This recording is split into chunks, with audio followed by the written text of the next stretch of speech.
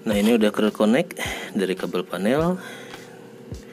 Plus min kita setting di B2. Oh, nggak bisa ya.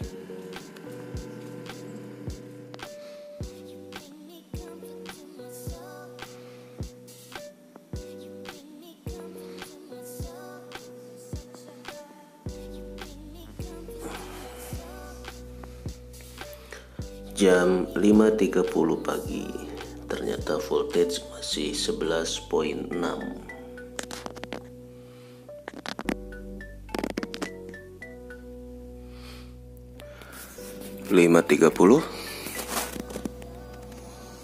Masih nyala ternyata. Voltage-nya 10.6 masih nyala, belum di-cut.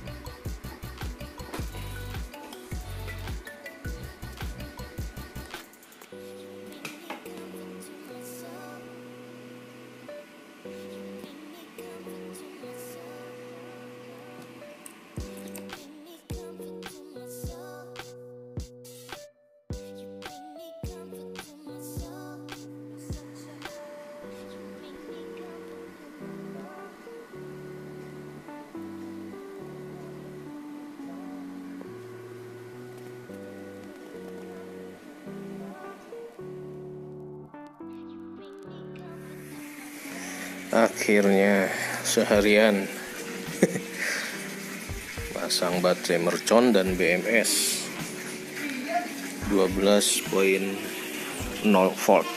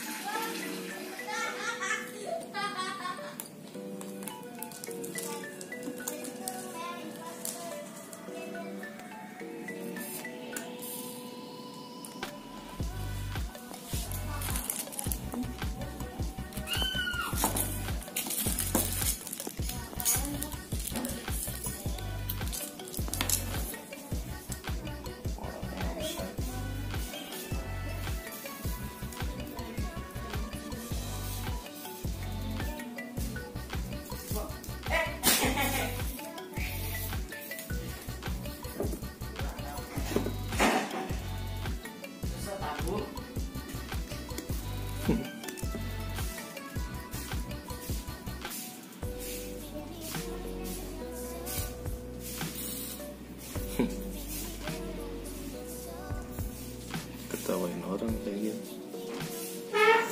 Berantakan.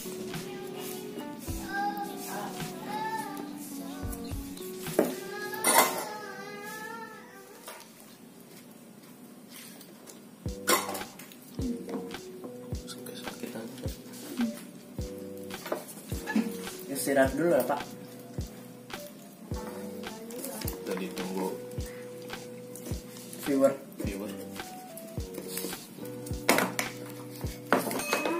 I want this. Ya. Nice.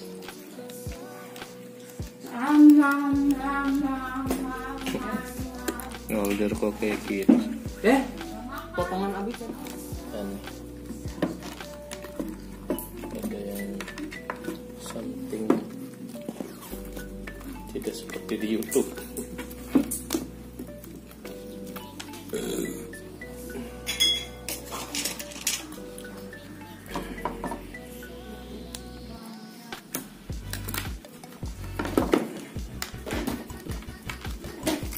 Nyalain. Pak, nyalain. Susah di ini. Ya apa namanya?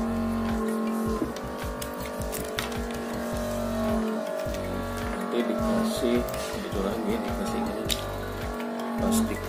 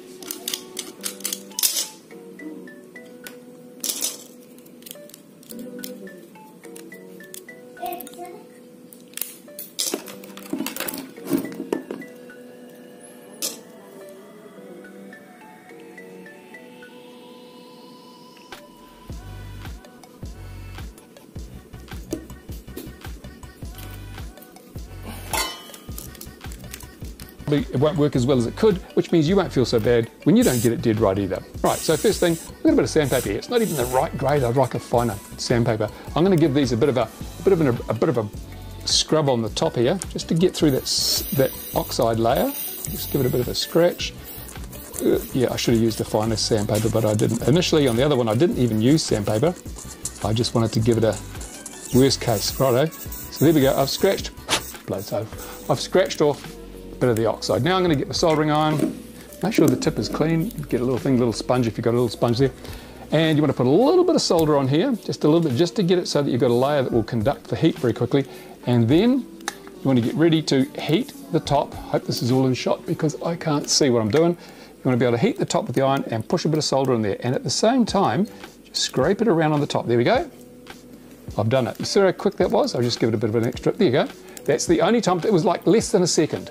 Less than a second to get that lovely blob of solder on the top there. So this hasn't had a chance to heat up at all. I can put my thumb on there. It's not even going to burn me. It didn't even get really warm to the touch, but it's soldered perfectly. I'll give you a close-up of it so you can see what I'm talking about. There you go. And I even wound the exposure down so it doesn't blow the highlights out. See that? See how quick that was? And that's perfectly alloyed. This is not just a blob sitting on the top that's going to scrape off. This, you'd have to grind that off because that's alloyed. And a good solder job, what happens is that the solder itself alloys with the metal underneath. It doesn't just sit on there. Ngecas nggak nih? Oke, colokin. Nambah? Cuma satu. Ya kan lama. Kan cuma 2 ampere. Berapa lama? Nah, ya lama, lithium lama banget lithium. Power bank aja lama, 5 biji aja ngecasnya bisa berapa jam, apalagi ini 9. Itu apa? Coba. Nah, ini testing lagi ngecas. Akhirnya. Oke, coba cas. Nah, itu 2 ampere kan? 2 ampere. Oh, berarti dicas berantakan.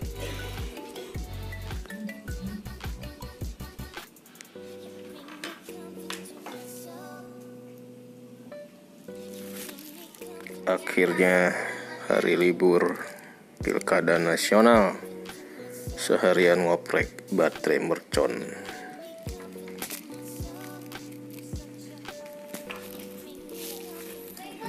Nah, ini masalahnya kemarin baterainya kenapa di wrapping terus dibungkus hitam ya.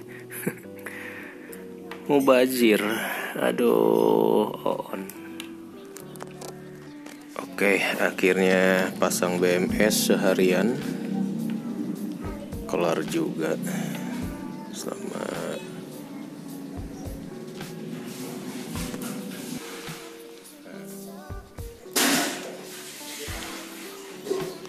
Kita tes baterai merconnya. Yeay, nyala.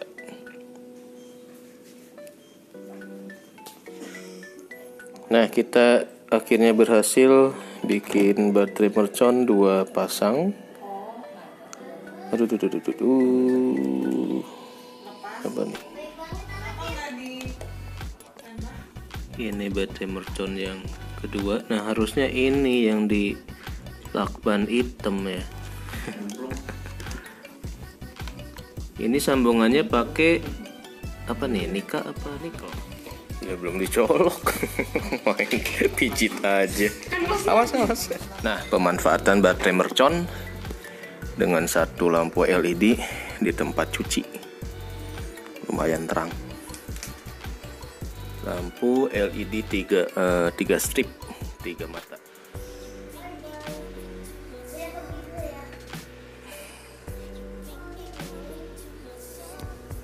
Rice cooker buat ke PLTS.